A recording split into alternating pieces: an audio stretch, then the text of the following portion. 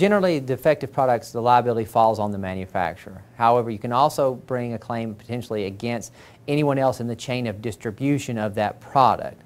Normally that requires there to be somehow the manufacturer to be bankrupt or somehow not able to be sued. But you could always try to bring a claim against someone further down the delivery chain, i.e. you could sue maybe the car dealership or something like that if for some reason the manufacturer were immune or unavailable to be sued. But typically in a car situation, the liability is going to be with the manufacturer unless someone else has done something maybe to alter the vehicle. Potentially maybe if it was some kind of Jeep or something and you put big wheels and tires on it, then it might be the person who put the big wheels and tires on its fault, not the manufacturer.